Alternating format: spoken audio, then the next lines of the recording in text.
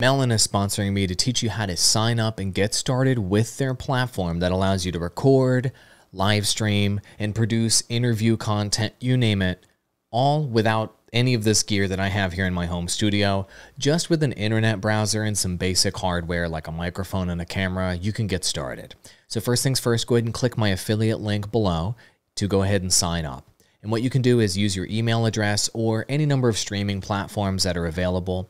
I recommend selecting the streaming platform you plan on streaming on to speed up the process because it'll auto-link that account so you can stream directly to it if you sign up using that account. So in this example, I'll be signing up using YouTube.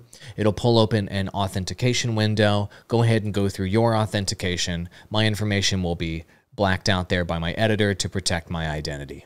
Once you arrive within Melon, you're going to see a number of pop-ups come up on the screen. Up in the top, it'll ask you for permission to access your camera and your microphone. Give Melon permission to do those things, or the next steps in this tutorial will not work. Also, it's going to give you a onboarding tutorial. Just skip all those steps. Follow me. You ready? The first thing you're going to want to do is go set up all of your audio settings here within the platform. Do the up hash mark here next to the microphone. And what you'll want to do is select an audio input on your computer. Preferably this audio input is going to be a dedicated microphone if you have it, or a dedicated webcam mic if you have that. So I'm just going to select my webcam microphone for this tutorial. Then for your speakers, you're going to want to preferably have headphones on if you're interviewing someone or you're playing back some content. If you don't have headphones, then go ahead and select the speakers on your computer. Now, one thing to keep in mind, if you're using speakers and with those speakers you're playing back either you talking in an interview with someone or a podcast, or you're playing back some media, you're going to want to turn on echo cancellation. And in order to do that, you'll have to turn off stereo audio. If you don't, then you will create a feedback loop in your space where the sound is coming out of the speakers, going back into your microphone, then coming back through your speakers, and you'll get feedback. You want to avoid that, so turn on echo cancellation if you are not using headphones. If you are using headphones, you can turn it off and just use stereo audio to improve your quality. Cool? Now, in terms of auto adjust microphone, this is going to be turned on automatically. It's fine.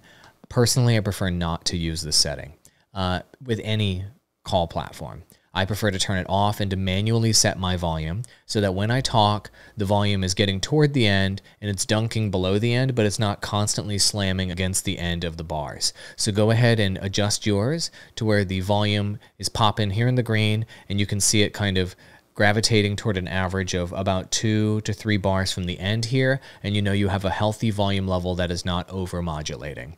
If you do auto volume adjust, in my experience, sometimes that can adjust your volume too low or too loud if you cough or if there's some sort of loud noise, or it can reduce your volume when you're not talking. Cool? That's just with all platforms, not just with Melon. Cool. To set up your video, what you're going to want to do is click the up hash mark down here. You're going to obviously want to be on camera if you can be. So select your video input, preferably a dedicated camera such as a webcam, what have you. I've just got a Logitech Brio set up here in my studio that you can look at. Then you're going to want to bump up the resolution to the maximum available. I believe that full HD resolution is a paid feature. If you want Pro, go ahead and buy it. It's worth it. And you can bump up to full resolution HD. And then that will increase the quality of your signal that you're pumping into your broadcast. Next, you're going to want to set up some sort of content to share with your audience using the Share tab.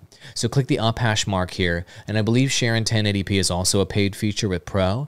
And there's an auto add screen / video to stream button if you share something. I recommend turning this off.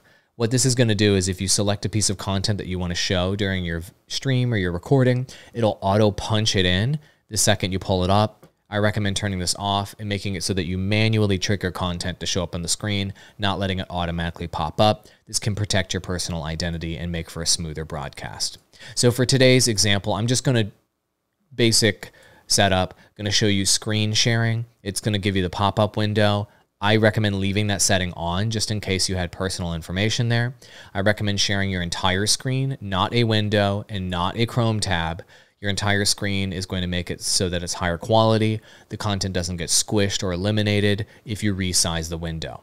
If you want to share the audio from whatever it is that was in that internet browser or that screen, you can do that. That'll share all of the audio from your entire computer, your system audio, through this share. So be careful with that. That could cause feedback loops.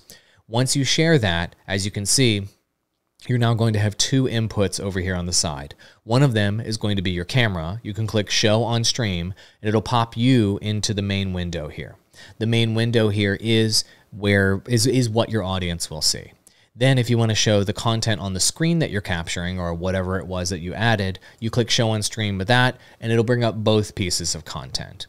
You can reconfigure in Melon how those pieces of content are configured here by going to the bottom left-hand corner and choosing the configuration. So if you want yourself to be on top and the content to be below, you click that button, boom, now you're on top and the content's below. If you want to be on the majority of the screen and you want the content on the side, boom, you pick that and the content's on the side. You choose your configuration based on what you think is appropriate for your content. All of these configurations are available, and as you can see, it quickly and smoothly moves you through these configurations, which is great. Quick couple tips here. If you want any of this content to just be full screen, what you can do is just double click it like I just did, and it goes full screen. And you can also click the the diagonal arrows on either input to make that full screen at any time. It'll just pull it up full screen. So you, a guest, your screen share, a video, anything, if you just hit that diagonal arrows thing, it will bring it up full screen for you. Got it?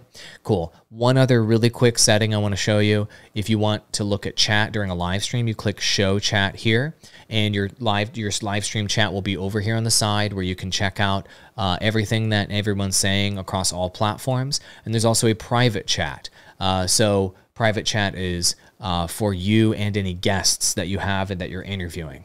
And the last section I'll show you, and I'm going to go over all these in greater detail later in the tutorial series, but you can design themes, logos, you can add text, you can play videos. There are deep settings that you're going to want to go into over here on the settings bar here on the side of the platform as you're setting it up. I'm not going to go over all of those in this basic setup video, but that's how you get started. Just adding your basic scenes, adding your basic elements here. And then what you're going to do once you add those, you may need to reload. It's going to load all of your content into Melon, and then you'll be able to record or go live. And right here at the bottom, you click record, and it'll record locally to your computer, or it will record to the cloud, and then you can download it. And then you can click go live, and it will go live to destinations that you specify, and boom, you're creating content right there on your internet browser without having to have a crazy amount of equipment or anything super complicated. That's how you get started.